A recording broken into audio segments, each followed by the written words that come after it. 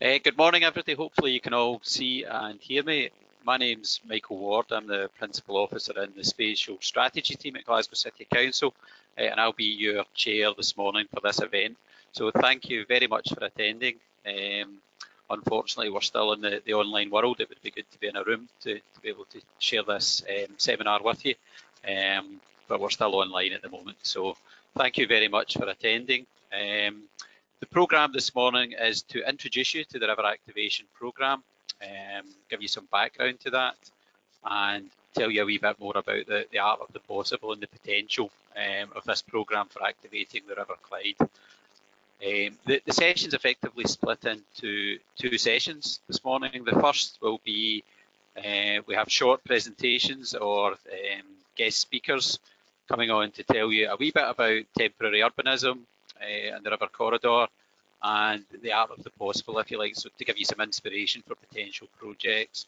So we have 3 speakers, and following that we'll have a Q&A session where we have a chance to ask questions of the 3 speakers, and then we'll have a short break, and in the second half of the session we'll tell you a wee bit more about the sort of nuts and bolts of the River Activation Programme and what we're trying to achieve and why we're trying to achieve that, and the importance of the river corridor. So hopefully you can, that's all clear to you. What we would encourage you to do is during the speakers, we'll have the Q&A session at the end of the 3 speakers this morning, but while people are speaking, if we'd encourage you to use the question function within the programme, if you can see that, rather than the chat function. If you type your questions there, then we'll pick those questions up as we go along and put them to our speakers in the Q&A session. So we'd encourage you to do that as we're going through the session, in order that you don't perhaps forget your question or miss the opportunity to ask it. If you just use that question function, we'll pick them up. I think that's probably enough from me. You'll hear from me a wee bit later about the River Strategic Development Framework, which is the document underpinning this, but I think without much further ado, we'll hand you over to our 3 speakers this morning. The first of those, and I'm sure he'll introduce himself properly, is Brian Evans, who is the City Urbanist, an advisor to Glasgow City Council on all matters relating to design. So over to you, Brian. You have, the floor is yours for 10 minutes. Thank you very much indeed, Michael. Good morning to you all. Michael, could you wave at the screen? You can hear me okay? Yeah, cool, that's great. Thank you very much indeed. So I got 10 minutes and 10 points. The first thing I should say is, of course, that these online platforms are wonderful, and they've got some fantastic technology built in, which you will all be able to enjoy this morning. But the one thing that they don't do, of course, is allow us, as Michael said, to see who's present. And I can see your names appearing in a list, but you'll need to forgive me because there's every possibility that I know quite a lot of you, but I can't take it for granted that you know what I do or the things that I should say. So you forgive me for that if I say a word or two about what the City Urbanist does. The mandate for the City Urbanist is to act as an independent advisor to the city's leadership. Michael actually summarised that extremely well, and I don't think there's really any need for me to develop on that, other than to say it's an outreach role as well. So there is a role for me in projects like this, and I was very pleased when Michael and his colleagues asked me to say something this morning, to be able to reach out between the City Council, between communities, and indeed the design community, in terms of focusing our attention, well, these days, on COVID recovery, and perhaps more importantly, on climate justice and social justice, and all of the issues surrounding the challenges that we face in terms of climate change. And with a rather large thump, the International Panel on Climate Change report landed last week all 4,000 pages of it. No, I haven't read it all yet, but I've read the summary, and there is a lot to be done. Of course, Glasgow is hosting COP26 later this year, and the city is intent on playing a leadership role amongst cities for its citizens in terms of addressing the challenges of climate change. The next thing I would like to say is I very much welcome the strategic development framework for the river. Now that's online, and I'm sure that some of my colleagues this morning will be telling you more about that. It's a medium to long term plan for the river through the boundaries of the city of Glasgow. It's ambitious, it's very welcome, but it is medium to long term. It can't happen tomorrow. There's a lot needs to be done in order that the preconditions to enable some of its ambitions can be put into place and into practice. And therefore, the river activation program that we are all here to discuss this morning becomes really very important. It is what we might do now and how we might start to think more about the river. It is, I think, an effort by the city to start the process of a dialogue around about the river, to encourage us to bring the river back into our lives and into our consciousness. For too long, the river has been fenced off. Sites along the river have been fenced off, and this is a very welcome program to begin that dialogue and to try to find a way to animate the river and animate species along the river. You will hear a lot today about meanwhile uses. Meanwhile, meantime, means exactly what it says. It is uses that might take place in the short to medium term to allow species that otherwise could not be used to be used in some way productively. And that's a very, very interesting device that is used in urbanism these days, where people can reclaim the use, reclaim the perception of spaces and places that have been forgotten about.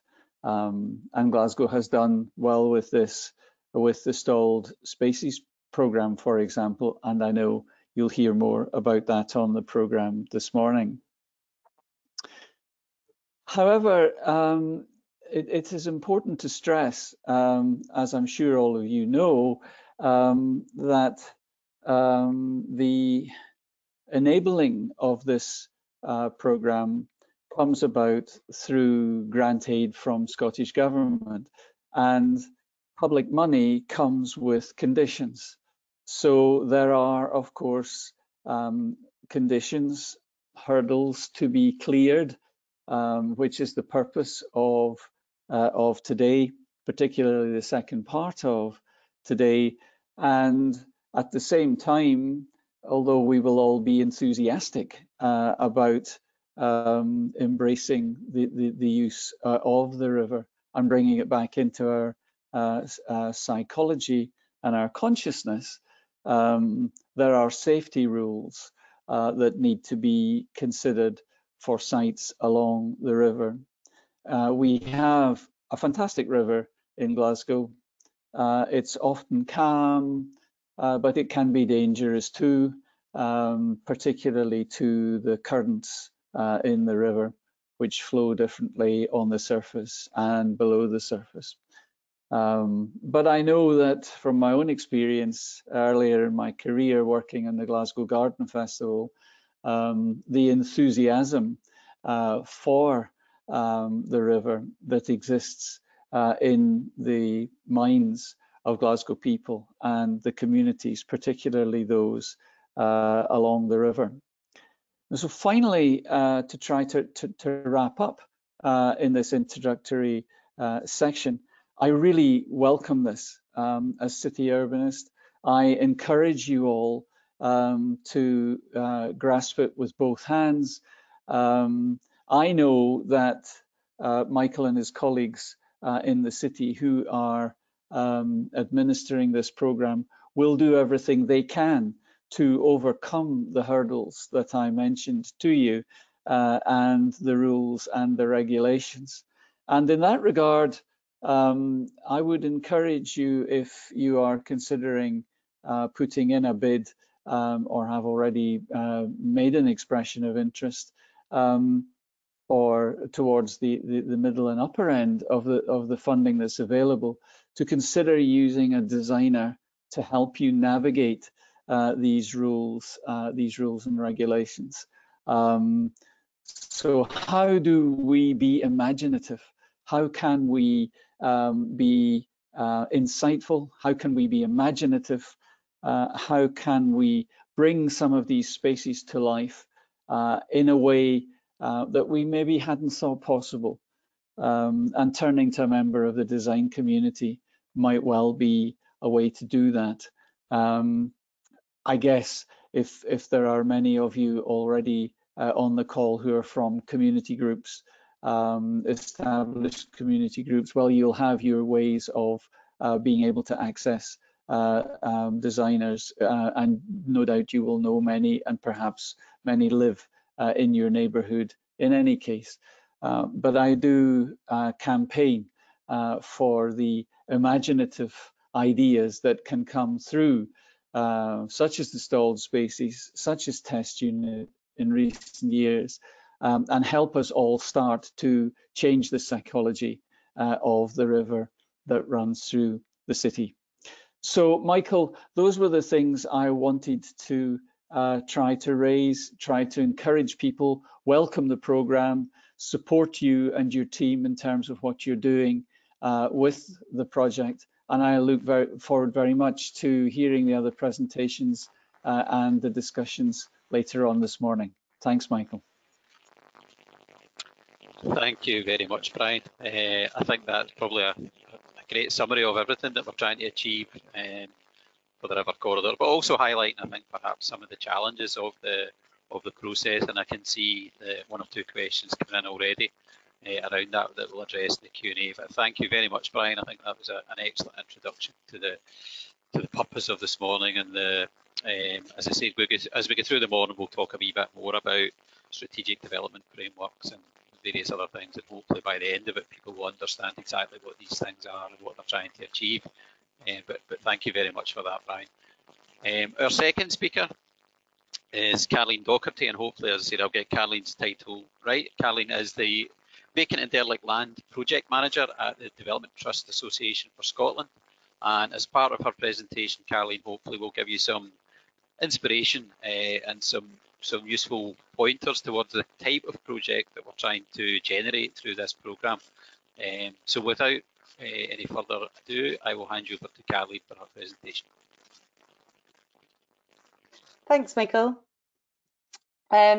So yeah, as Michael just introduced me, I am Karlene Doherty. I work for Development Trust Association Scotland, and I'm running a partnership project with DTAS and the Scottish Land Commission, which is supporting communities to transform vacant and derelict sites. And as Michael said, I've been asked to speak today to provide some inspiration about what other organisations across Glasgow and further afield have been doing to tackle sites and bring them back into use. So the first topic I'm going to speak about is food growing.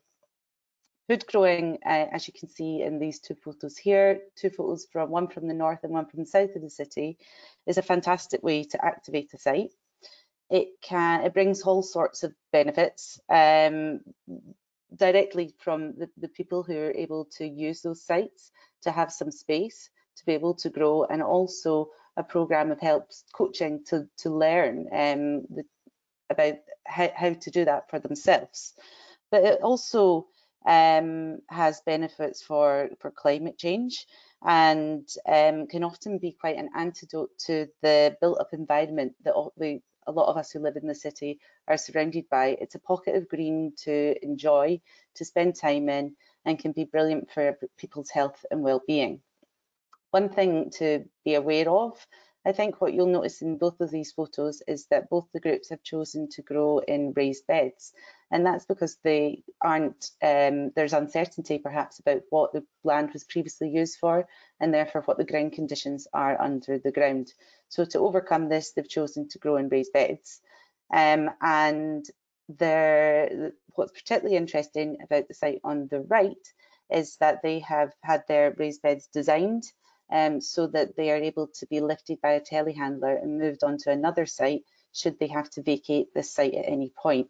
And that's all part of using a site in a temporary meanwhile way, knowing that you will likely only have the site for a set amount of time, and you might then have to move on. So that's stuff to be thinking about as you're designing what you want your project to be on a site. If you'd be able to move on to the next slide, please. And these are some examples of how some organisations are taking that urban farming and growing element that bit further. So there's multiple examples throughout the city of where community organisations have been using a site for community growing, and they've cornered off part of that site, and they have either got chickens, and there's also lots of examples of bees. Beehives being kept on site, and they're separated from the other parts of the site, in this instance by a netted off area, so that should the bees swarm, there's a bit of separation between the people who are enjoying the garden and the bees. If you'd be able to move on to the next slide, please. Another idea that you might be considering to activate a space is creating a play environment, and there's lots of different ways that you could do this. So at the top left here, you're seeing quite a natural, informal play space, and this is within a woodland that's surrounded by sort of tenement buildings. And so to have a natural play space in woodland that kids can come and have a different playing experience to backcourts or playgrounds is really vital space for those kids who really enjoy it. And on the right hand side, this is a different type of play again. This is a play event where a community organisation had organised use of a site for a set period of time, and all they had to do to make that site usable was to mow the grass. And then from that point, during the summer holidays, just the summer holidays there, kids were invited down with their families to build dens and towers out of reclaimed materials, empowering them to use a space that's been fenced off for their whole lives. They've been walking past a fenced off site. They're now able to go in and use that site and learn to use power tools, and they had a fantastic time. So they're just two ideas about how people can use sites, but you could also make a site more playful. Rather than designating as a specific play space, you could just generally be looking to make a site more playful and colourful and inviting through in this instance, painting a maze on the ground or hopscotch, these sorts of things. It's just about changing how people interact and what they think that they can and should be doing in that space. If you move on to the next slide, please. And biodiversity in nature is something that I would encourage groups to think about, regardless if it's the core aim of what you're wanting to do, or if your core aim is place-based, but actually biodiversity in nature is a key part of how you experience and what's already on that site. A lot of the sites that might be derelict along the river are already starting to naturalise, and so quite often there is already different types of wildflower and often a lot of buddleia. And I would encourage people to think about how you can plan your site use around making the most of what's already there and protecting it, and then potentially adding to it. So some really low-key intervention ways of doing that are by adding planters, using, here's recycled bottles, creating planters to add more variety to fencing. And I think that something that's quite important about biodiversity in nature is, especially in the city, it's about creating spaces where people can enjoy that and appreciate that biodiversity in nature. So having seating, and be that close, if that is close to the river, obviously thinking about barriers and things like that, as you can sort of see in this picture here. But signage and information to let people know what's on the site, and pathways and things like that as well, all add to how people can appreciate the biodiversity, nature in that space. If you'd be able to move on to the next slide, please. So art and exhibitions are just is another thing that you might be thinking to do on that site to activate that space. And like biodiversity in nature, it might not be the core thing that you're planning to do on that site, or it might be. But if it isn't the core activity you're planning on that site, you might still be thinking about adding artwork to make a site more lively and inviting. Or it might be that actually you're planning on holding exhibitions there to invite people to that site to come along and experience a space that had previously been closed off to them. These are all photos of artwork being used in a different way, where artwork has been created involving members of the community. So inviting people to be involved in changing that site. And I particularly like the example in the middle from Braeside Community Gardens, whereby they already had graffiti on this wall in their site, but they engaged with a local artist and got the kids involved to develop it further, and the kids were actually involved in drawing it out on the wall. So it is an exhibition space, but it's also a community involvement in the art space. So yeah, there's different ways of creating and making the space more interactive and more inviting. If you could move on to the next slide, please. And that goes for exhibitions and events and concerts as well. If you've created a space that you might be growing on a site, the story doesn't need to end there. You can invite a different demographic of people who might not have been originally engaged in the developing and growing on that site by having some cultural events and activities on that site, which would activate it at different times of day with different types of people. So a really nice example of this is at the top left there, where Gamis over the last few weeks in the south side have activated a piece of derelict land by having an open air cinema. And they had a screen that was there consistently for a few weeks, and everything else was able to be the tables, chairs, and pop-up gazebos were able to be put back in storage and brought out for each of the film screenings. And that was a series of events of films showing different focuses over the course of a few weeks. And of course, the same thing could be done with community campfires, sing-alongs, and in the top right here, a gig as well. So if you could move on to the next slide, please. Oh, yeah, similar again, similar to a pop-up cinema or concert. You can have pop-up markets, pop-up like food cafes, stalls, things like that, or in the middle here, a flower market, say if you were growing stuff on site.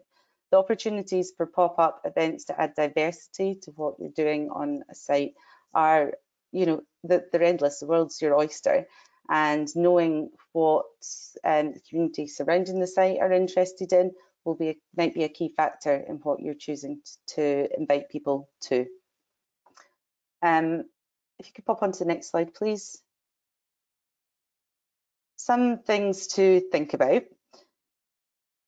People often associate vacant and derelict sites as uninviting places where antisocial behaviour takes place, and part of this programme is all about changing people's perception of those spaces. And there's a few key things that I would encourage you to think about to try to change the feel of a place when you're developing a project. So some of that is all about making the space accessible.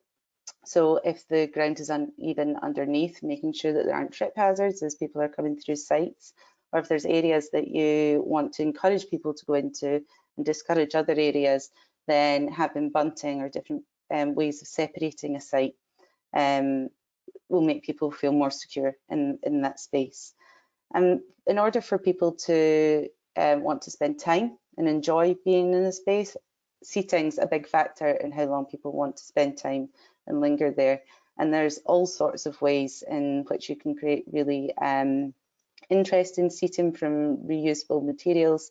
This is just one that I really like the look of, and I think it would look fab on a site next to the river. And finally, if you are planning on inviting people down to the site at different times of day, something to think about is lighting, and if the site will be very dark, and if it needs to, there's pathways that need to be lit and different things like that. But you can install lighting in quite a low key way. Yeah, there's different ways of doing that. And as Brian said, sorry, a designer would be able to help with some of these elements. If you could just go on to my final slide. So with all the groups that I work with, I encourage them at the start of their project to think about the feasibility of what their plans are and what they would need to do, have on site to make those plans a reality. And so some key things to think about is, if you're going to need power, is there power already on site? Can you connect to it? If not, can you use renewable energy sources like this community garden that has a solar panel? Same again goes with water. Is there water on site? Can you connect to it? If not, can you harvest rainwater? Will that be good enough quality? And do you need storage on site? And finally, if you are thinking about growing, being aware of what's underneath the ground and if you would need to take that into consideration. I've got a couple of resources which I'm going to pop on the chat, which I think might be useful for some of you when planning your project. And that's me. Thank you.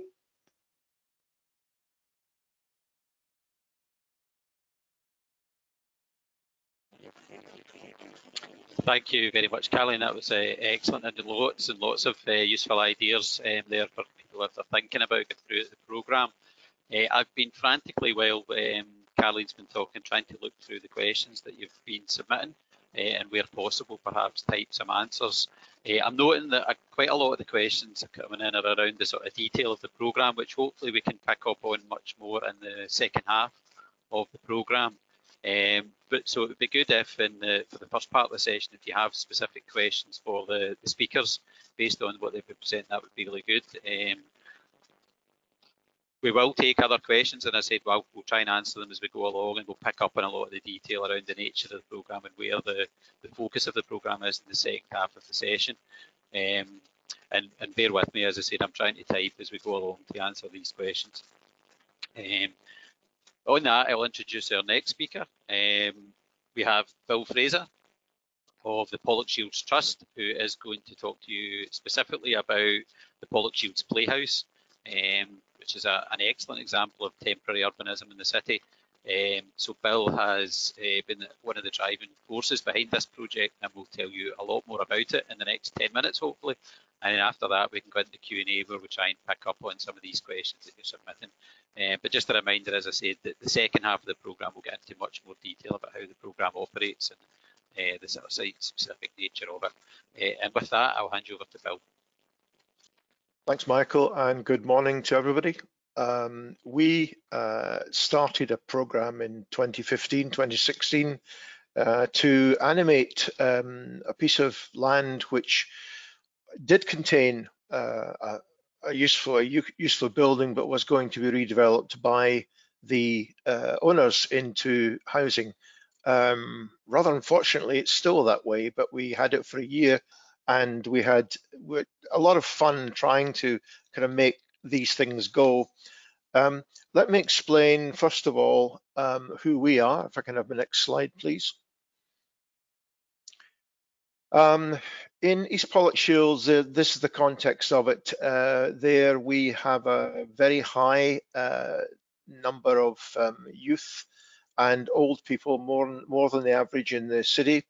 We are a a very high minority ethnic group, but actually now in fact it comprises 53% of the community, compared with the Glasgow average of about 12% and a Scottish average of about 4%. Next slide, please. We had already started before the opportunity to do the Pollokshields Playhouse came along by putting together a community-led charrette. For those of you who are not familiar with the charrette word, it's a kind of architect's term for a very intense sort of communication with the local people. And out of all this, we got a series of visions, which was talking about the general area and how we actually could move forward to do this. Now, the important thing about this was that this was a community-led charrette. So we were fulfilling the idea in the Community Engagement Act that community should be involved in actually developing a local plan. So everything we were doing has led to eventually a local plan, which is now being adopted, I'm pleased to say, by the city. And if I can ask the next slide to show me this. One of the big items that we found in talking to our local population was that we had no active open space. Now, those of you who know Pollokshields will know that it's surrounded by Queen's Park, Pollock Park, and lots of other little and big spaces. But we worked out as a fun calculation that when you talked about usable green space, i.e. space that you as an average person could get there without the aid of a car and so on, actually was equivalent to an A4 sheet of paper per person. One of the other things that we noticed was that we had to try to develop wider social engagement. That meant that a lot of people felt that they had no place in trying to develop this sort of culture.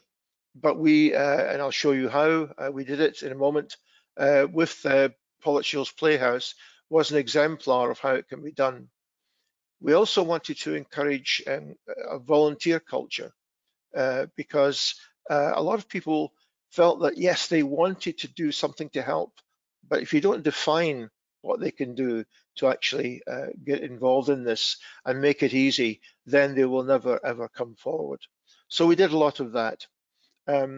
We also tried to focus on the activities which engaged the majority of residents so that we were not making a sort of uninformed guess at what was going on. Next slide, please. So in 2015, we successfully applied for funding from various sources to put together something we called Pollokshields Playhouse. Next slide, please. And this was as recorded by the council. It was an old depot.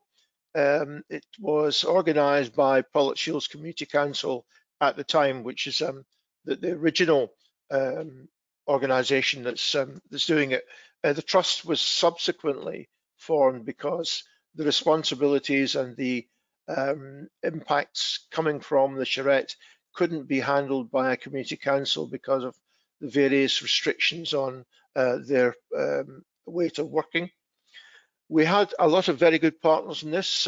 We had, talking about designers earlier on, the property company themselves, South Seeds, who some of you may know are a well-established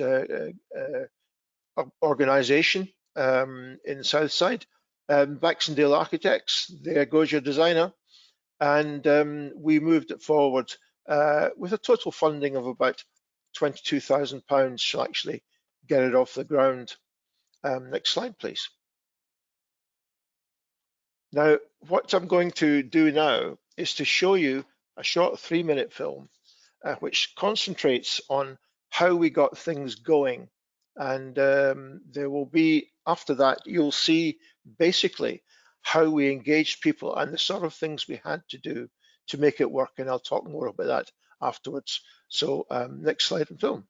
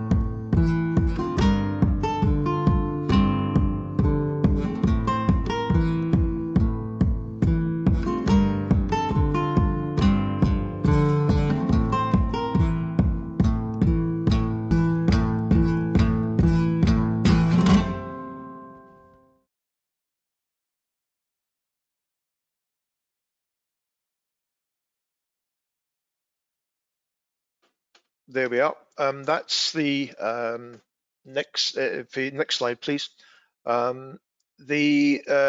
We gave an example there of how it was basically done on volunteer, all volunteers, except for we did actually employ a designer, which I heartily recommend, and somebody with previous experience. The guy was called Lee Ivett, and he'd already put together a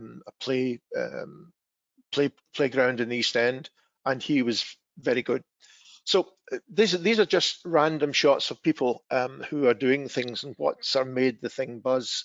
They were all volunteers. So you see examples there of when we had cinema, we had, of course, we had to have if you can go back one, please.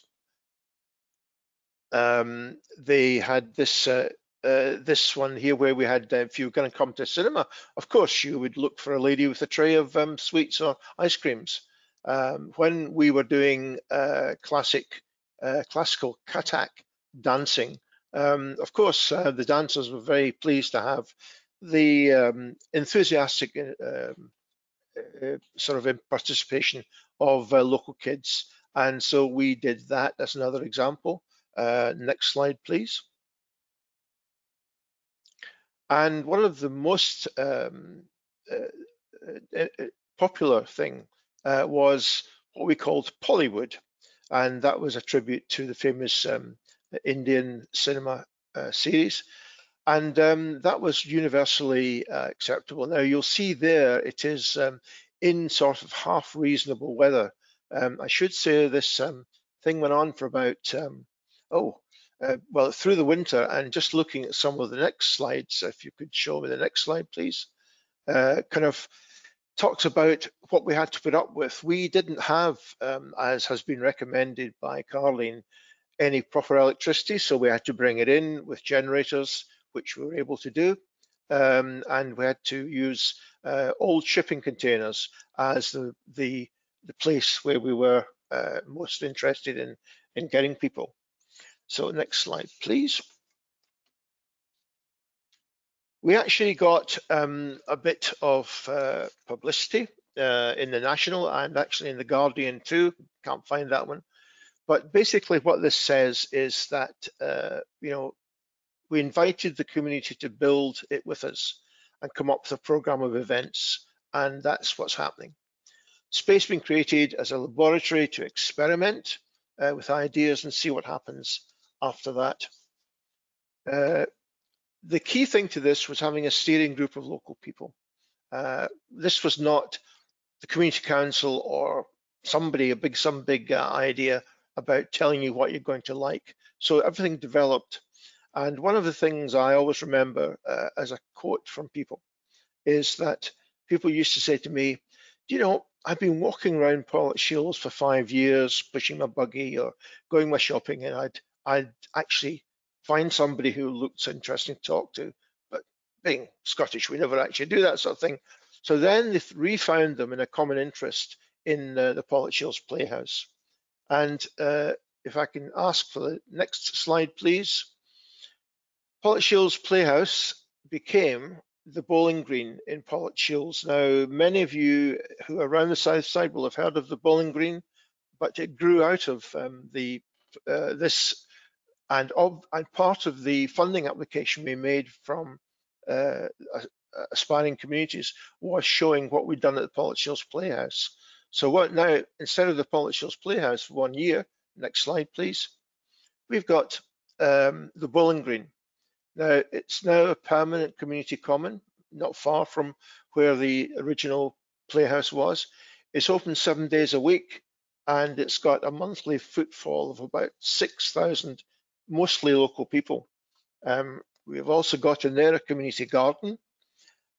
We run an interface with the local NHS for green prescribing. So if you're like me, a little bit old and a little bit overweight, you'll go to the doctor who will give you your pills and say, here's a prescription for 6-day digging at the community garden. So it all kind of works.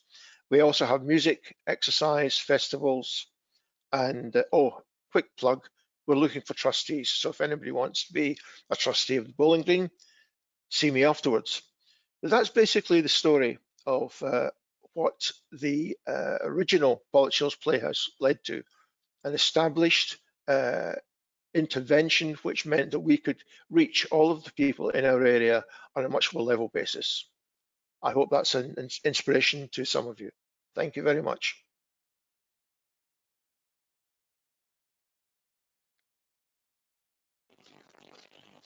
Hi, Bill. Indeed, it's a very inspiring project. Thank you very much for sharing that. Particularly enjoyed this film as well. Spaces for kids to jump up and learn and modify which is always an important part of any programme. Thank you for that. As they go into a Q&A session just now, as I said, I've been trying frantically to answer questions where I can go along, but we start the Q&A session now. We've probably got about 15 or 20 minutes to go through this. As I said, if there are more questions that come up, and I said a lot of the questions I think we could probably answer better in the second half of the programme about the detail. So it might consider that the process for it. But if we could start the Q&A session, that would really help the panel to come back online.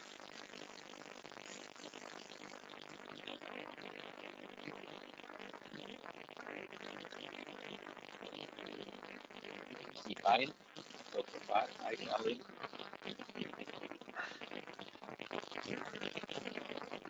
Just waiting until coming back. Full house. Thank you, Bill. Okay, so hopefully those presentations will give you a bit of a flavour and some ideas or inspiration for the kind of thing that we're trying to do. Not obviously restricted to similar projects, but I think that gives a kind of broad idea of the idea behind sort of temporary urbanism and activation of these sites. This is very much, as we've said, in some of the answers, a pilot programme. As Brian had referenced, there are conditions to funding. So the first stage is very much focused on vacant and derelict land and sites, on the vacant and derelict land register for some time. Sorry, I'm just trying to fix my mic there. I think somebody commented that I sent a private message to say my mic was a bit noisy. So I think we'll start perhaps with a nice, easy question that I'll give to Brian. How do you find a designer? Yeah, it's good. It's a good question. It's not such an easy question actually. But let me first of all just say how inspirational Karlene and Bill's presentations were. It was fantastic, and I would say to everybody who's on the call today, you can't buy this stuff. The sort of things that Bill has been able to achieve with other local people is just wonderful. It's just outstanding. And Glasgow's future, to a greater or lesser extent, lies with people like Bill and the people he's worked with, and with the network that Karlene fronts up. And of course the city too, Michael. I don't want you to feel left out. But when we come to face a lot of the challenges that we need to face with climate change, we're only going to be able to do it if we do it together, and if people become invested in their local area, and if they're supported to be invested in their local area. So the sort of examples that we've seen from these two presentations are absolutely on the button, and the program that you and your colleagues are developing in terms of river animation is also on the button. We just have to keep doing this. We've got to keep doing more of it. So to turn to the question you asked me, Michael, well, there are. It's difficult for. I understand it's very difficult for you in the City Council. You're not able to make recommendations for particular individuals. What I would suggest is that people speak to other community groups. I can be a little bit freer in my comments. I know Lee Ivett. We work together at Glasgow School of Art. Lee is fantastic, and the work he does and others in his network do for engaging with communities. And the more that we do that, the more it will be known about. So I would suggest that the first and valuable way to find designers is by word of mouth through other community groups. Chat to them about their experiences. You can, of course, also approach, for example, the Architects Institution. You can approach the Landscape Institute, and they will give you lists of people who do this sort of work. I would really underline and echo what Bill said, that you're wanting to try to get to designers who are minded to become involved in this type of work and have experience in it. It is actually something that demands skill, expertise and experience to be able to work alongside people, understand their aspirations and their needs. But I'm sure as well, Bill and Karlene, Michael could probably offer observations for the people on the call today about the best way to access designers. In fact, I imagine Karlene's probably got a register, or if she hasn't got a register, she knows somebody who's got a register of designers who do community engagement work, and there are a lot of them active in Glasgow in the west of Scotland. So I'll stop at that point and hand over to my colleagues here, Michael. Thanks for that, Brian. Yeah, as I said, there are a lot of very talented designers around. So we would want you to point you to anybody specifically, but there are resource packs. One of the things that we do, and I think it's come up as a question, perhaps we'll cover this a wee bit in the next question that I'll throw to Karlene, I think. But given that it references our presentation at the start of it, but it's asking about how communities perhaps find out about what's possible, and is there a sort of resource pack for new communities that might be available as part of this process? Before you answer that, I think there's another question that talks specifically about that, about putting together a kind of resource pack. And I think that's something that we've done certainly for stalled spaces in the past, where there's a good website that gives you examples of projects that have been delivered, and I think that's something that we'll do going forward for this project as well. But Karlene, do you want to maybe say something just about that, the idea of kind of resource packs or resources for community groups who might be interested? Yes, there are already been shared by myself and others who are listening to the webinar. There have been a number of resources which have been shared in the chat, which I would point people towards, because one of them I was actually going to share myself, but it had already been shared by the time I got to at the end of speaking. So yes, there are I would also recommend the Stalled Spaces resource pack. There isn't, I think, a resource pack that is prescriptive and tells you what X, Y, and Z you should be looking at. But as a community, by looking at what other groups have done and taking inspiration from that, and maybe matching that up to if you've already had any consultations in the past, either undertaken by yourselves or by other organisations as part involving your community, matching up ideas and inspiration with what you feel is lacking and you would like to address in your community, and seeing these sites as a vehicle for making that happen, an opportunity to try something out. There are, looking to the future, resources coming out that I've been involved in working on with the Scottish Land Commission, which is it's a decision tree for community-led action on vacant and derelict land. That isn't live yet, but it will be in October, I think, and that's going to guide you through some of the different things you need to think about and point you towards lots of different organisations that can help as well. So there is resources out there. If I think of any more in the next few minutes, I will put more in the chat and they can be shared. And what Brian was saying about engaging a designer, absolutely, there are lots of designers out there would agree with what Brian said. Get in touch with other community organisations, find out their experiences, who they would recommend is what I would definitely recommend myself. Someone who knows the site, someone who knows the type of project and has experience of working with community organisations, and truly listening to what those people want, are the key skills you'll be looking for.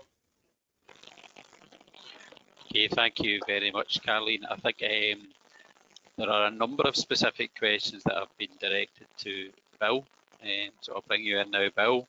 One of those is around social prescribing. I suppose a fairly straightforward question. Do the NHS pay you for that service? Not yet. Do you want me to answer that now? Not yet. Well, if the answer is no, then it's a fairly straightforward one. One of the other questions, I think, for you, Bill, was a comment or perhaps a question around the film, that the area, the diversity that exists in Pollokshields perhaps wasn't fully represented in the film. So the question is, did you engage across the different communities that exist in Pollokshields, and how successful was that? Yeah, it's true. We after we did the film, we suddenly realised that it still looked a bit sort of monochrome, and but that doesn't actually represent what subsequently happened. If you look at the Facebook site for the Bowling Green, you'll see that that's been addressed. It was one of the lessons we took from that, that we had to be much more positive about addressing the multicultural nature of Pollokshields, because the great thing about Pollokshields is it's quite a small neighbourhood. It's got about 9,000 people and about 50-50 BAME and not BAME. And the great thing about Pollokshields is we all get on with each other. We don't see colour, we don't see religion. And it was how to perhaps bring out the BAME part of this, because some of the traditions were that they were not putting the head above the parapet. So anybody who wants to take a look at that is welcome to come to the Bowling Green and see that it is absolutely addressed and it's in proportion to the population and their interests. Thanks very much, Bill. While I've got you, I'll throw one more in your direction. It's a question from Imogen, who has asked, how much do you think the forming and success of the local steering group was dependent on existing local skills and know-how in the area? And do you think this is something that might be important for other areas? Yeah, and I mean, the problem is that when you start something like this, they are what I always call the usual suspects, who would come to the opening of an envelope. But it's very important that you try to broaden that out, because you will always get people who are keen to do something. But by dividing the tasks down into specific areas, so don't say to somebody, oh, I want you to volunteer for this, because they'll run in the other direction. You say, I know you're pretty good at doing this. Could you give us maybe a plan for that particular aspect? And then gradually form them into a group. And again, we learned a lot from 2016 and putting together the Bowling Green, because we do exactly that. And we make it clear, we made it clear, by the way, at the Playhouse, that whereas a lot of people wanted to come and participate, they wanted to take their group to participate. And we said, absolutely not. If you open it up, it opens up to anybody who wants to come. And we've kind of overcome that now. It's taken a while, but it's very important that you sort of have, you try to sort of seed it with people who are going to broaden it out. Okay, I'm aware of time, and we want to move quite soon to the second part of the session, where perhaps we get into much more detail in the nuts and bolts of this. I think we'll finish with one more question, and I think I'll give this one, I've allocated this one to Brian. It's a question from Minty Donald, and it's quite an interesting question that I think you might quite enjoy, Brian. Is how open is the scheme to projects that might be quite radical and challenging our human relationships with the river? The question's a bit longer than that, Brian. I don't know if you have access to the question function that you can read it. Let me see how open. I've got all I see is how open to the scheme. and I've got Minty Donald's name beside it, but I don't have anything more than that on my screen, Michael. Well, I think to paraphrase in summary, I think the first part of it is probably the important bit about how open the scheme might be to projects that might be quite challenging and radical. You know, out with the kind of contemporary economic frameworks or something quite different and radical. I think that's what Minty's asking about in terms of access to the river. Yeah, access to the river itself. Does Minty use the phrase access to the river itself? Well, but, as I said, it's quite a long question. Minty's talked about imagining what might happen if the river was allowed to move and spread where it naturally wants to. Okay. Talking about global warming, climate change. So there's quite a lot of interesting stuff in there. Okay. Minty, I'm not seeing all of this, so I'll try and I'll try and respond in respect of Michael's paraphrasing of it there. I, of course, think that the scheme should be open to radical thinking and imaginative thinking. I think we need to think in these ways for the future of our city. And we will certainly have to do that. And we will certainly have to do it in terms of the increased volumes of water that we will need to deal with coming down the river and coming up the river. So I don't want to in any way dissuade you from that, but I would say that there are maybe a couple of guidelines that are worthwhile thinking about. And the first one could be expressed as trusting the people. So I think what has been very interesting in terms of what we've heard this morning from Bill and from Karlene, who's been using a whole variety of examples. Bill has been much more specific about that. I don't know where Bill has acquired his insight and expertise, but he has done so in a wise way. I thought his little parable at the end there of how to reel people in and get them involved was very insightful. Well done, Bill. I mean, that is exactly the sort of approach that we need to adopt. I would suggest with this series of projects, and it's only my view, that trusting communities to aspire to what they aspire to try to do in these spaces is a very good guide to actually be able to get something going. And the designers who have been mentioned in the conversations this morning understand that proposition as well, that it's about engaging with people and trusting with people and helping them through some of the things that are counterintuitive.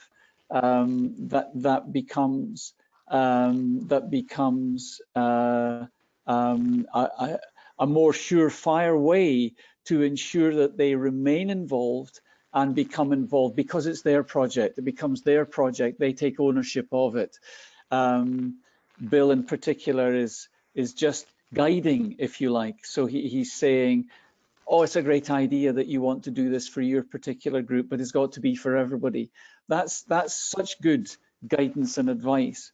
However, Minty, if you are working with people and you wish to engage in some kind of polemic, I mean, we saw early on in Karlene's presentation how she, or at least one of the projects that Karlene was showing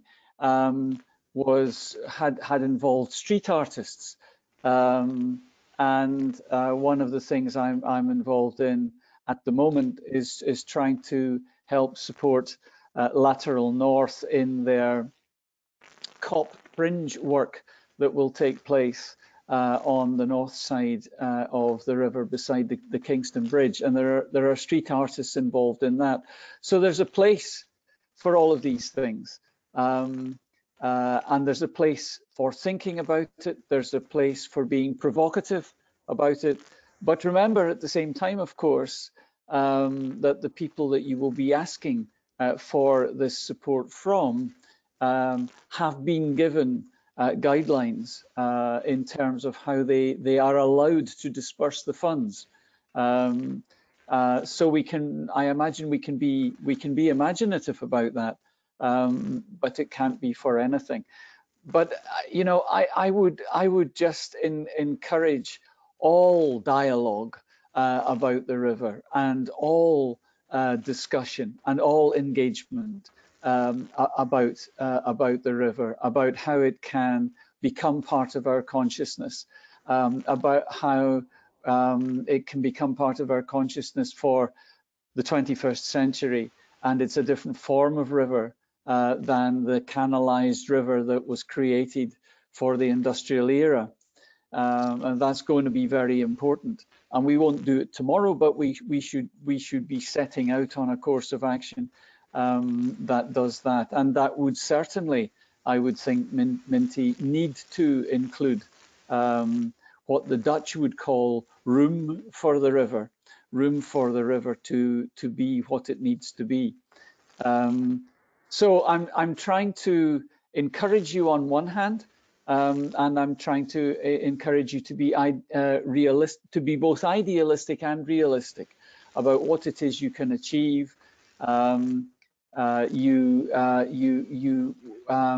If you can do something that excites people's imagination, that sensitizes them to some of the issues, but does so in a way that can be steered through the various hurdles that will confront all of those who bid into the scheme. But as you've seen, again, from Karlene and Bill, there's a very wide range of possibilities of what can get support. And I think people want to be imaginative in how that can come about. So I would encourage that, and I think if some sort of project comes through this that causes people to think, that's no bad thing, Minty. So if you're able to frame this in such a way that it causes people to think, or it arrests their attention in some way and causes them to think about the river and its future, well, good on you. But you'll need to get those lined up behind you, excuse me, to support you in that. And of course, no better way of doing that than getting some of the people of Glasgow and the citizens of Glasgow behind you in doing that as well. So I hope that's some kind of a help. It's a bit of a waffle, Michael, apologies, without seeing the exact wording of what Minty's written. That's no problem, Brian. I think that was a good answer to the question. And I said, I think we, in the second half of the session, we'll cover a wee bit more detail about the nature of the programme and the kind of hurdles that you've referenced, Brian, that inevitably are put in place in terms of a funding package. But yeah, likewise, I think we would encourage people to be imaginative and to come forward with projects that kind of stimulate thought and bring activity to the river in perhaps ways that we hadn't thought about. In terms of timing, I'm aware that we've not answered everybody's questions, and the questions that have been posed, we will keep a record of the questions and try to get back to you. And as I said, some of them will be picked up in the second part of the programme. We're proposing now that we take a short 5-minute break before we start that second part of the session, just to have a quick comfort break. So at the time at the moment, I think it's just going on to 20 to 12. So if we start back again at 11:45, we're probably about 5 minutes late, but that should be fine. We should be able to pick that up in the second half. We'll keep presentations hopefully fairly short to allow time for more questions and answers. So if we see you back on at 11:45, everybody, and thank you very much. So for the second part of the programme, as we said, we'll get into a bit more detail about I suppose the background, a wee bit of background first about the River Clyde and the Strategic Development Framework, which is the basis on which we've launched this river activation programme and sets the context for it. So unfortunately, you'll hear very briefly from me in the first presentation, and then I'll hand you over to a colleague of mine, Zeba Aziz, who is part of my team and will sort of lead the programme, and has been heavily involved for a number of years now in the Stalled Spaces programme. So he's a very experienced officer on how we deliver these sort of temporary urbanism programme. So in the first instance, I'll run you through a very brief presentation about the river and the strategic development framework to set the contest, and then we'll go into a wee bit more detail about the programme itself, and then again pick up some questions on that. So if we could get to the correct point in the slides, and we'll run through it perfect. And I think Brian's touched on it this morning, the importance of the River Clyde. So we'll just, as I say, very quickly, I'm sure everybody knows about the history of the River Clyde, but the first couple of slides will just run very quickly through the importance of the River Clyde and how it's effectively the heart of our city. Next slide, please. This is, I suppose, going back into the kind of medieval times and the birth of a city, very much based on the River Clyde and the kind of hoarding potential in the market trading. The first saw Glasgow grow as a city and as a centre for religion and education, in particular in medieval times. Next slide, please. We then move into, I suppose, the next big explosion, and I feel like in the growth and the wealth of Glasgow, which was based very much around the merchant trading position of Glasgow, particularly in terms of how the Clyde faced west and goods come in from the Americas to be transported across Europe, which saw a kind of exponential growth in population in Glasgow, and the role of the river corridor. Next slide, please. Moving on to the next phase, I feel like, in industrialisation, and perhaps Glasgow's the Clyde's most famous role in shipbuilding, and the Clyde Bill being a real mark of quality globally in the shipbuilding industry. At the turn of the 20th century, approximately a fifth of the world's shipping was built in Glasgow. And as well as the number of people employed, you can see in the image in the bottom right the number of people that come out to an event when a ship was launched. So again, the role of the Clyde is hugely important to the city, and the growth in population that linked to that, employment and all the other resources that brought to the city. Next slide. I suppose then we enter the sort of post-war period and the start of the decline or the reversal of the might of the Clyde. You can see at the top the kind of Luftwaffe bombing plan for the Clyde and the aftermath of that. And then as we move into the sort of post-war era and the end of Glasgow's shipbuilding strength, if you like, which involved, again, you can see some of the images there in the kind of activism and the kind of social aspects of that, the sit-in and a strike to be given the right to work, which is perhaps quite unusual for a strike, where quite often people stop work. In Glasgow, they had a work-in where they locked the shipyard and continued to work. But all of this, I think, just emphasises the importance historically that the Clyde has had and the place that it has at the heart of the city. Next slide, please. In more recent times, we've seen significant investment and a bit of a rebirth of the Clyde as we bring new events and buildings to the river corridor. Next slide, please. And obviously you can see that in the skyline of the river corridor, where you see these kind of iconic buildings that exist along the river corridor. I think everybody knows all of these buildings now and can see them, but there has been significant investment and huge change in the river corridor in recent years, and this is a symbol, an emblem of that, these buildings that exist along the river corridor. Next slide, please. Despite all of that investment, I think we're in a position where we still have a number of very significant challenges. I feel like we've referenced some of them this morning, particularly around environmental and social conditions on the river corridor, the idea of flooding and climate change, vacant and derelict land, which is a focus of this project, I feel like, and the development pressure that exists along the city. And also that process of canalisation is now, in some instances, a couple of hundred years old, so that kind of Victorian infrastructure is starting to deteriorate. Next slide, please. And that's just some images of the challenges that we're talking about and working to address as part of this process. You can see where the quay wall has collapsed, for example, in the bottom centre, and this creates significant issues, particularly around ownership and access to the river corridor, whose responsibility it is to repair that. How do we deal with these significant areas of vacant and derelict land and the challenges that that brings? Next slide, please. But alongside that, we think there are huge opportunities linked to the redevelopment of the river corridor in terms of its potential as the heart of the city and the city's ambitions for inclusive growth. It is also the biggest open space in the city.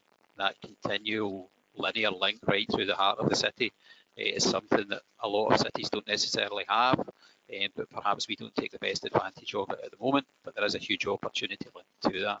Next slide, please.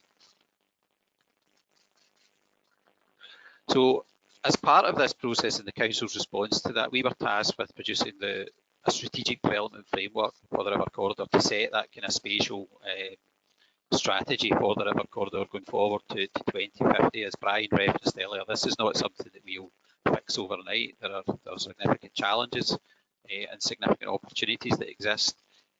But in terms of the complexity and the time taken to deliver that, it can take a long time. Next slide, please. So in terms of our vision for the river corridor, I won't go through these one by one, but that idea of that kind of vibrant, inclusive, livable, well-connected place, everything we do at the moment has place and placemaking at the heart of that. That idea of creating a destination and making the River Clyde a place again is perhaps the most important element of that. I think it was picked up in the questions this morning about that idea of the roots and the connections between some of these key iconic buildings and spaces is perhaps something that we haven't taken best advantage of, or there's still a lot of work to do. So our vision is based on this idea of placemaking and creating a place along the river corridor that the city can be proud of once more. Next slide, please. And as part of that process, the SDF has identified a number of priorities. We think the Clyde is of national importance, and hopefully the national planning framework will pick up on that. But we think the River Clyde is not just important to the city, we think it's important to Scotland and should be identified as such. And I think the Scottish Government's identification of the Clyde mission reflects that national importance of the river corridor. We want development along the river corridor to be sustainable. We've talked and we've made reference to COP26. It's possible to ignore now the importance of climate change and the challenge that we face globally. And again, hopefully the global interest in that will become local as part of COP26, and we identify projects and a sustainable approach to the regeneration of the river corridor in Glasgow. And as I'd said previously, that idea of the kind of design-led placemaking approach to enhance the townscape and the heritage and environment of the city. Next slide, please. So in that regard, the strategic development framework picks up on these key themes from the city development plan. We're trying to create a vibrant river, a sustainable river, a connected river. You know, the river should almost be the kind of central spine of a connectivity network across the whole city. And that idea of a green and resilient river, creating a network of open spaces along that kind of linear space that exists through the city, and how that connects to adjacent spaces. So is there an opportunity to look at how the River Clyde connects via the River Kelvin to the canal and beyond into the rest of the city? Next slide, please. So this is a slide taken from the strategic development framework, that idea of placemaking and some of the ideas that we're encouraging you to think about as part of this programme, but also which we will need to think about in the kind of longer term development aspirations for the river corridor, about how you bring people back safely and how you develop at a kind of human scale and reinforce those connections and bring that mix of use that creates a kind of vibrant river corridor. Next slide, please. The final slide is really just, I suppose, some ideas globally. A number of cities have identified the river as a key space within that. And you can see here just some international examples of how people have taken advantage of that opportunity to bring people back to the water. And that's something that we are very much keen to do in Glasgow. And I think that is the final slide. So as for the next part of the session, I will hand you over to Zeba, my colleague, who will tell you a wee bit more about the River Activation Programme. This has emerged very much from the kind of action plan linked to the strategic development framework, where we've recognised that in order to achieve those kind of longer term ambitions for the river, it's important in the short term to bring people back and to identify projects and opportunities for sort of short term or meanwhile uses that can start that sort of process of activating the river corridor. So I will hand you over to Zeba, who'll tell you a wee bit more about the programme itself and what we hope to achieve through that. Thank you. Thanks, Michael. Hi, everyone. So the few slides here today are just to give an overview of the program and some of its priorities and objectives, and some of the details on what the available sites are and what are some of the key conditions around the participation in the program. Next slide, please. So as Michael mentioned, the River Activation Program is actually a pilot project and an element of the action program of the recently adopted strategic development framework for the river corridor that envisions the corridor as a vibrant, inclusive, livable, and well-connected place. The program is actually programmed after the city's successful stall spaces program to support community-led meanwhile projects that stimulate interest, test uses, provide temporary greening, and animate the waterfront. And the program is funded through Scottish Government's Vacant and Derelict Land Fund, and also looks to meet some of the objectives of that fund, which include developing diverse, sustainable environments with a focus on temporary green space, as well as supporting communities to flourish and tackle inequalities. Next slide, please. Accordingly, so the priorities of the program are around stimulating interest and engagement with the river, bringing the river activity to the river, animating the waterfront through temporary use, encouraging greater use of the river at different times of the day, engaging local communities, enhancing the city's relationship with the river, improving its access by local and wider communities, as well as supporting a healthy environment along the river through an enhanced natural environment. Next slide, please. And as Karlene and Bill already mentioned, some of the types of projects we're looking for under this program, obviously this site, this list is not comprehensive. It's just, a list of ideas.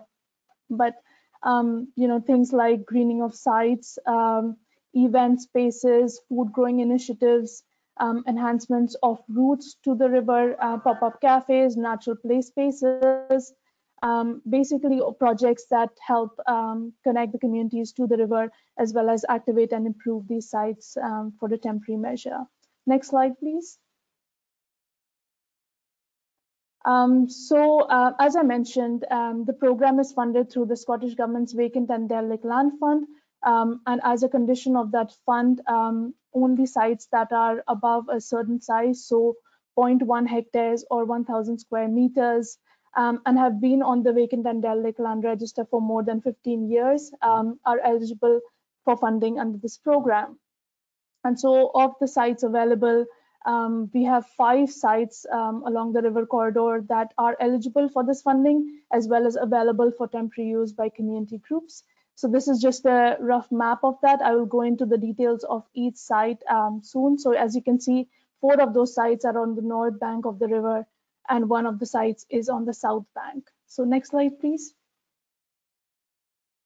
The first site, as you can see here, is on the west end of the city in the neighborhood of Yoka. It's a linear strip of land along Dumbarton Road. As you can see in the picture here, it's fairly overgrown. It's vacant right now, but is being overlooked by the tenement flats on the right you see there, and is available for temporary use. It's 0.7 hectares, so it's a sizable site. And for most of these sites, you'll see that they're quite sizable sites, and so we could envision multiple projects on single sites as well. And this site is available up to a year, and depending on the project and the availability of site, there is a potential for rolling on from there, but the initial availability of the site is 1 year. Next slide. So these are just some pictures of that site looking west towards the city and then looking east, just to show the current conditions of the site and where it sits with regards to its local context. Next slide, please.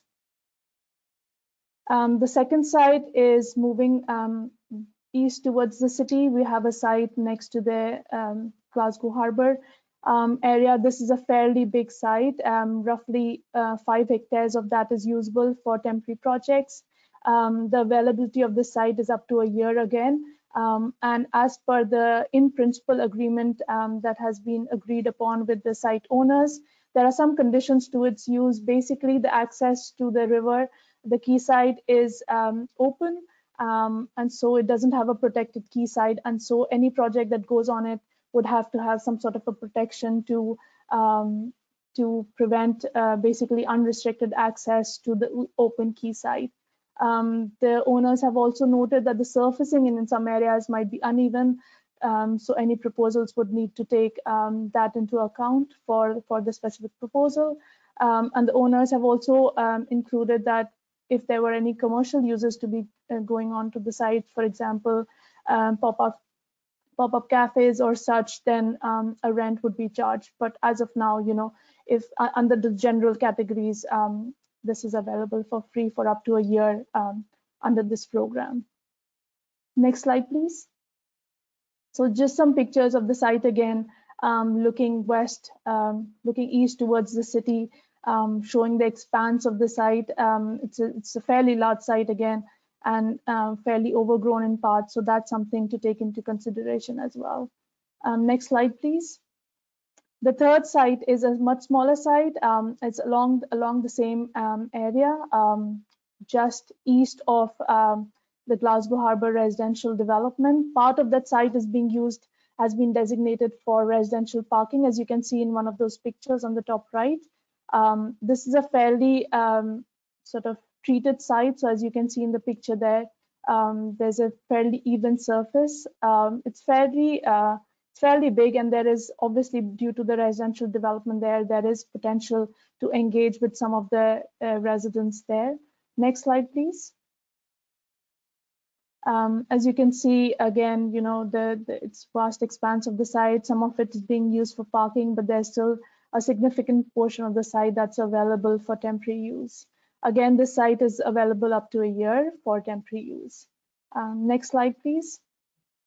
The fourth site is it's a fairly bigger site, part of which has been used for student residential development recently, but there's still a huge segment of the site that is currently undeveloped.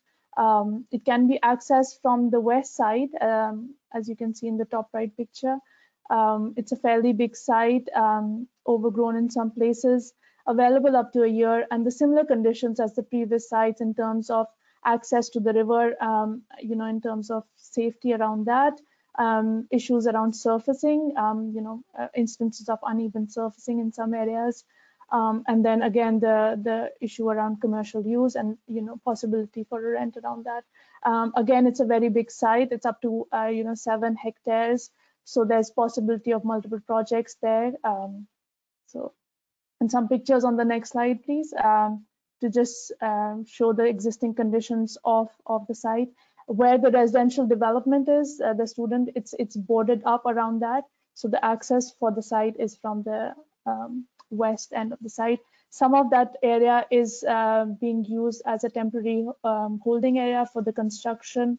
So a site visit would be good to see what parts of the site are available for temporary use. Next slide. And the final site is on the south bank of the river along the Pacific Quay.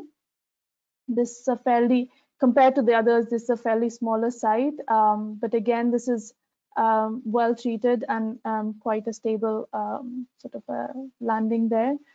It's undeveloped, and it's open to temporary proposals with an availability of up to a year initially, depending on the proposal, and then depending on the, you know, long-term plans for the site eventually. Next slide, please. And some pictures of the site. As you can see, you know, there's some nice views of Pacific Quay around there, and the site is fairly even and untreated. So this was, next slide, please. So this was just a quick overview of the sites available, the 5 sites available. All of these sites are owned by different entities, ranging from Glasgow City Council, Scottish Enterprise, Peel Ports, and under this program we have a principal agreement for the temporary use of these sites, for most sites up to a year, based on the program and the project, and they're basically eligible for up to a year under this program. Some of the additional details for the program: under this program, only constituted not-for-profit groups can apply, are eligible to apply, but we do encourage partnership working in developing and delivering these projects that would allow involvement of community groups, local groups, individuals, and other non-constituted groups that are otherwise ineligible to apply to be part of the project. So we definitely encourage that, and we'll be looking for that in applications as well. The funding available through this program is from a minimum of £5,000 to a maximum of £20,000, relating to, of course, the scale and the impact of the project. The applications are now open. The way to apply is through an online application form on the webpage, and the deadline for the same is Friday, the 24th September. On the webpage, you'll also see an application guidance document that will provide further information on things like, ineligible costs, what the criteria of judgment would be, and also a template for the online application form if you're, filling it with other groups and you want to fill it before filing it online. So just a few sort of additional details on the program. Next slide, please. And this is just a snapshot of what the web page looks like right now. So as you see on the right-hand side, we have the online application form. And in the same column down below, you will see the guidance notes that I was just referring to, and also a document with all these, the 5 eligible sites with the maps and the locations and the conditions and the time period they're available for. On the left-hand side, we have the key priorities, as I had mentioned earlier in the presentation, the type of projects we're looking for, details around funding, eligibility criteria, and then how to apply. So hopefully all of this will be fairly straightforward, but obviously if you have any questions or you have further interest, we're happy to respond by email as well. So please let us know. So that'll be all. Thank you for listening, and we'll take some questions as well. Thank you.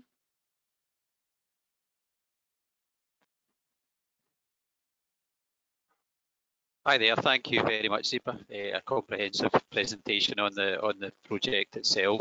There are a lot of questions that have come in. We will, given the time limitations, if there are any questions that we've not answered today, we will be keeping these questions, and we'll try to get back to everybody individually on any question that feels not been answered. So we'll try and pick up on some of the ones that have come in perhaps in this session, and also maybe cover some of the questions that came in the earlier session that were perhaps more appropriately allocated to the second part of the session about the programme. We've had a couple of questions around land ownership. I think one from Louise Welsh, who said she's interested in fragmented land ownership along the river corridor, and asking if the council know who owns, and is there a register. I mean, the short answer to that is yes, we do know who owns all of the sites, and we can pick that up through land registry and various other databases that the council has access to in terms of ownership. We have identified this as a fairly significant challenge for the regeneration of the river corridor, because obviously in an ideal world, certainly we would have one owner who was responsible for all of the land and all of the infrastructure of the river corridor, but sadly that's not the position that we're in. So we do know who owns the sites. The sites we've identified are largely are not in council ownership, but we have initial agreement in place with the owners of those sites to access them. So hopefully that covers the answer to that question. One or two people have identified specific sites that are perhaps out with the current programme or the initial pilot programme. Without going into too much detail about it, the funding for this comes through the Scottish Government's Vacant and Derelict Land Fund, where there are quite specific conditions about which sites we can spend that money on. So it has to be on the Vacant and Derelict Land Register for 15 years. which is quite a significant period of time, and it rules out a number of sites. But certainly what we're hoping is that this is very much a kind of pilot programme to demonstrate how effective this can be, in a similar way, I suppose, to the Stalled Spaces programme, which started out very much as a small pilot programme and has now been running for more than 10 years, where we've been able to secure not a huge amount of funding, but some funding to be able to run that programme every year because of the success of that project. So we hope very much to do something similar here, that this is the start of a programme whereby we can almost introduce this kind of activation programme dependent on funding. You'll have seen from Zeba's presentation that we're not giving huge grants, very similar. Well, Stalled Spaces was perhaps at the kind of lower end of this scale, up to about £4,000. But with that, we've been able to achieve some very successful projects. So in that regard, I think that although the funding doesn't seem large, we think that we can achieve some quite interesting results with relatively small grant programmes, and you can see that through Stalled Spaces. Let me see what other questions that we've got in.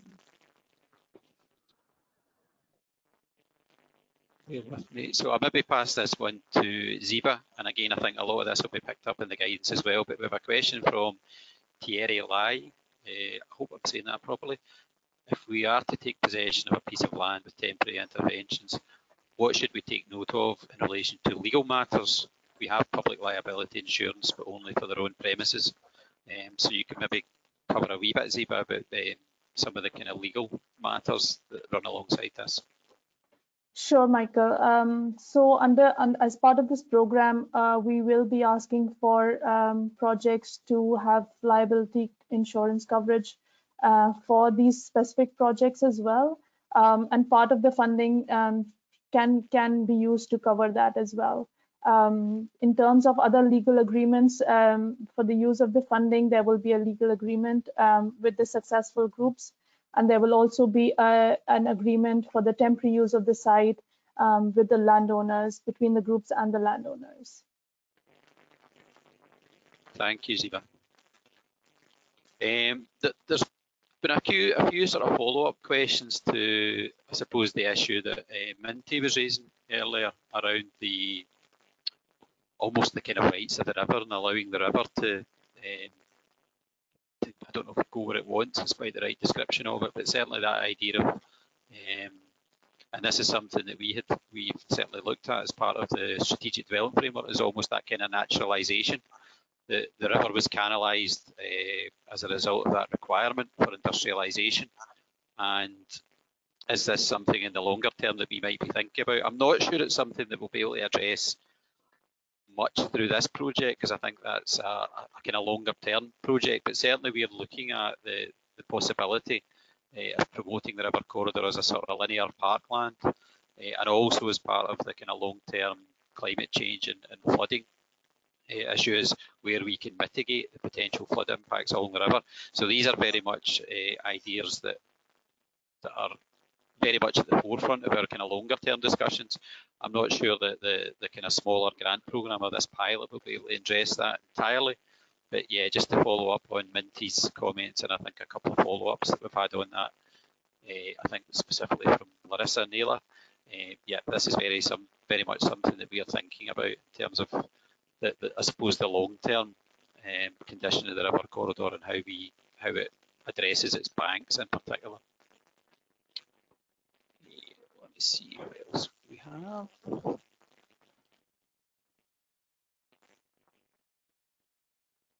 So we have a question from Avril Williamson. So what will be the mechanism or process for community-led projects? Again, I'll throw that one to you, Zeba. So as I mentioned in the presentation, there's an online application process, the link for which we will send as part of the, to all the attendees of the seminar, as well as through our social media.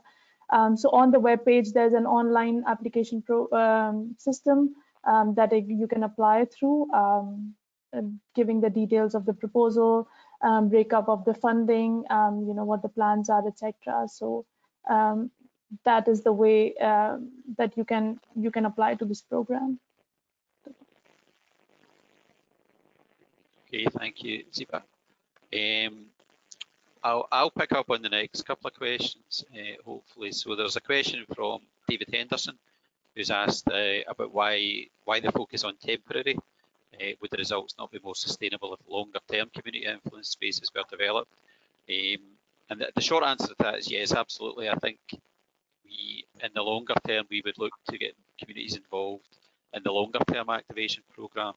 And there are some of the kind of major development sites along the river corridor where there is the opportunity to do that. I suppose the purpose of this specific project is really to kind of demonstrate the art of the possible. And as we've said, it's relatively small scale in terms of funding. So I suppose the idea of the temporary is almost to kind of demonstrate what perhaps could be achieved by more permanent interventions along the river corridor, along some of the key sites, and that's very much an aim of the strategic development framework to do that. Where there are sort of larger projects, we would certainly look to involve the community and consult communities in those programmes. So you can see that around some of the key developments at places like Water Row and other places. And also I think it's a key aim of the overall Clyde mission that I referenced earlier, the kind of Scottish Government-led programme to reinvigorate the Clyde corridor beyond the city. So I suppose the initial focus is on temporary, but I think, yeah, very much the longer term focus would be on that sort of permanent activation and involvement of communities along the river corridor. But again, these are questions that we're happy to follow up if you have any more thoughts on that or wanted to discuss that after the meeting. And the other one I'd wanted to pick up on, I think, would come from Sue Hilder, who I know as a colleague has asked about activation of the river, but has suggested that there isn't much focus yet about activation of the actual water, and when is this likely to happen?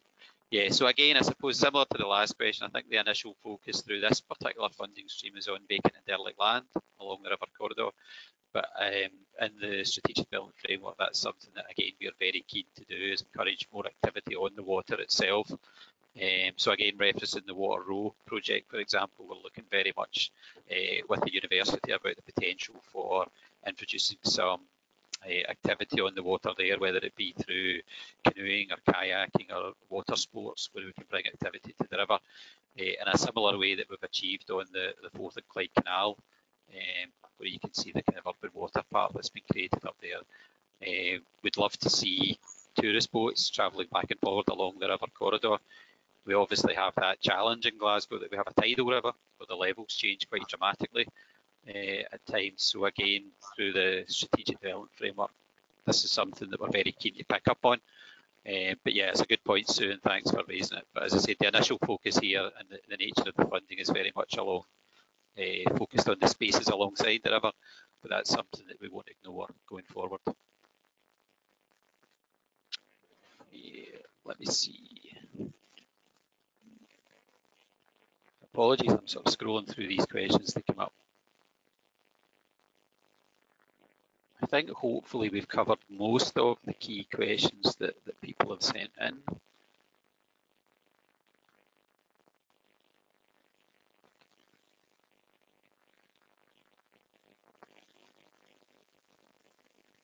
Yeah, I think, as I said, we've covered hopefully most of the questions.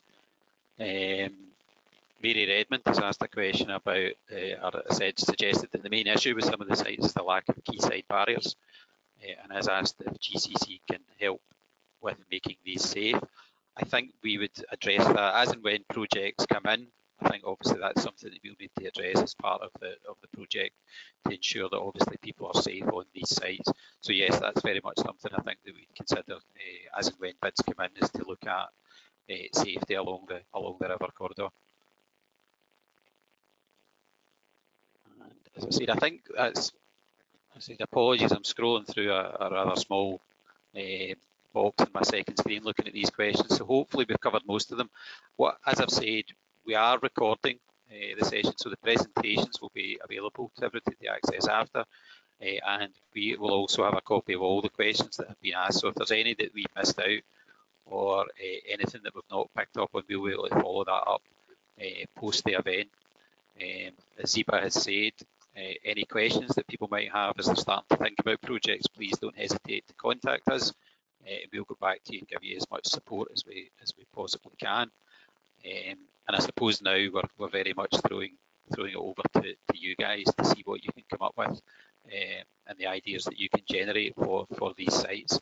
As I said, we've had a lot of success using temporary urbanism as a kind of mechanism across the city through the Stalled Spaces programme, and we're hoping very much for something similar along the river corridor. So over to you guys.